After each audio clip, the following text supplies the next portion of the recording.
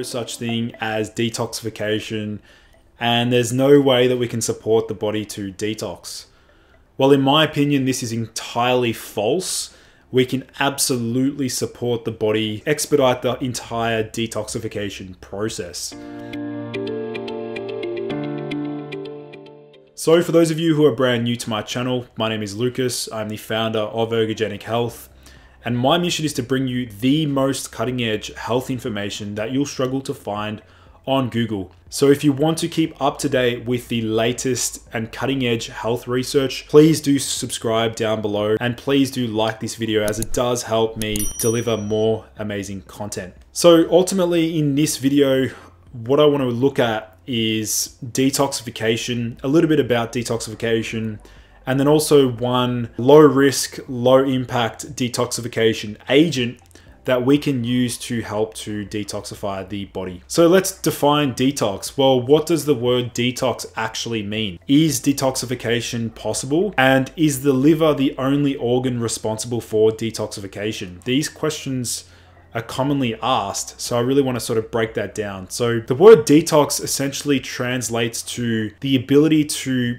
remove harmful or toxic substances from the human body. So that process is a normal physiological process, and it's actually completed via multiple pathways in the body. So detoxification is entirely possible. In fact, everyone is detoxifying on a daily basis, and the common example of this is simply going to the toilet, using the toilet, sweating and things like that. So we'll dive deeper into this soon. So how do you know if you need to detox? Well, this question gets asked quite a lot. So what we can do is have a look at the symptomology assessment. This is something I've sort of put together. Ask yourself these questions. Does your sweat or body smell have a really foul odor, or does it smell disgusting? If so, this can be a reflection of poor lymphatic function and sort of indicate that your body is storing harmful toxins that need to be purged from the body. Is your urine dark? Is your urine often too dark? This can indicate liver toxicity. Do you have brain fog? A lot of people that have brain fog have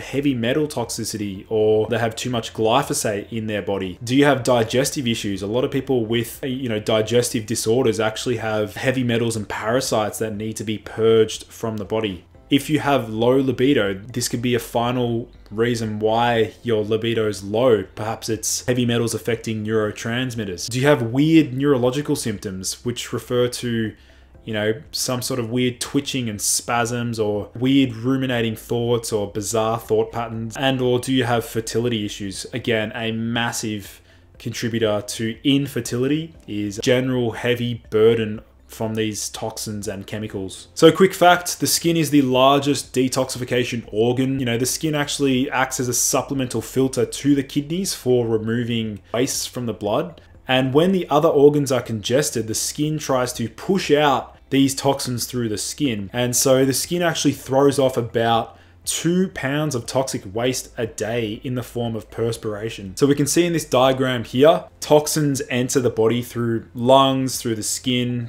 through our guts, and then the liver's primary role is to modify those toxins, turn them into water-soluble waste metabolites, and then excrete them from the body through the skin, through our kidneys, so urine, colon, through feces, and or our breath. One thing that we need to bear in mind is that toxins actually do prefer to be stored in fat tissues, but they can also be stored in bone marrow, liver, in our central nervous system, joints, blood, tissues, and muscles. So we can get a range of toxic symptoms associated with this. So let's take a look at the liver detoxification pathway. This is a really important diagram to pay attention to. Step 1 and step 2 you should really be focusing on. So we can see that toxins generally come in as the fat soluble form, and they're actually transformed through a 2-step process requiring a range of nutrients. So we can see that B vitamins and some other antioxidants and glutathione help to change the actual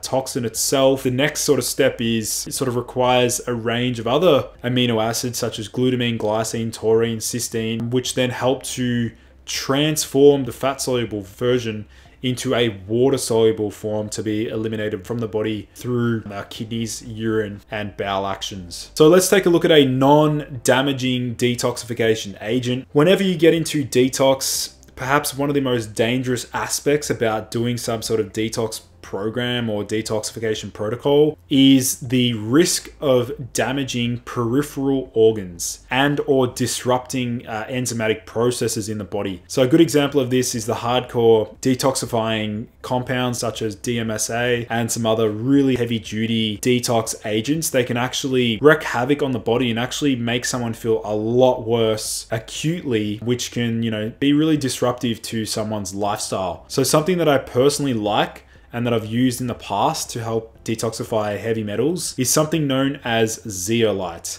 You will be seeing a link to zeolite, the exact one that I use, in the video description down below, so be sure to check that out. But zeolite is a negatively charged natural mineral that sort of acts like a magnet whose honeycomb cage structure binds and traps toxins and chemicals and carries them passively and gently out of the body. Test results like heavy metal urine tests show great efficacy, and users report experiencing 0 to none detoxification symptoms. The key point to note is that a lot of people generally say they feel more energetic, they sleep better when they start using zeolite, and some of those effects occur about 5 to 7 days after starting. So let's take a look at some cool research. We can see zeolite, also known as clinoptilolite, the therapeutic virtues of an ancient mineral. That particular study was really cool. The next study looked at zeolite, the magical stone, main nutritional, environmental, experimental, and clinical fields of application. We can see, this is perhaps my favorite study, effects of zeolite supplementation on parameters of intestinal barrier integrity, inflammation,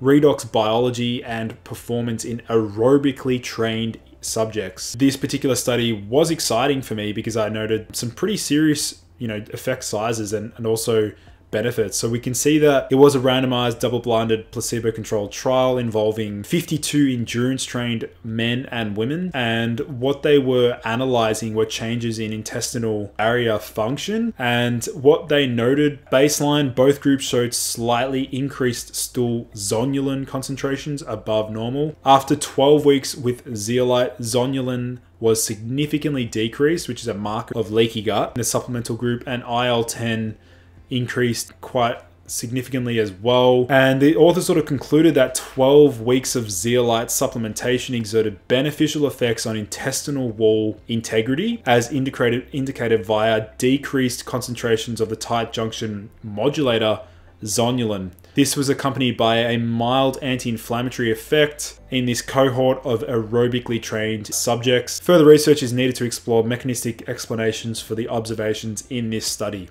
So again, we're seeing beneficial effects on potentially leaky gut. So now let's take a look at the dosages for zeolite. 1 month supply is a standard cycling regime, so 4 weeks on. Manufacturers recommend 10 drops in the morning and 10 drops in the evening mixed in water. But in my opinion, it's best to start with about 5 drops in the morning and work your way up. Now, the reason being is sometimes due to its anti-diarrhea effects, so sometimes it can actually slow down intestinal peristalsis. The most important point to note is that you need to increase your water intake. So please up your filtered water intake, as zeolite actually works through eliminating these toxins through the urine.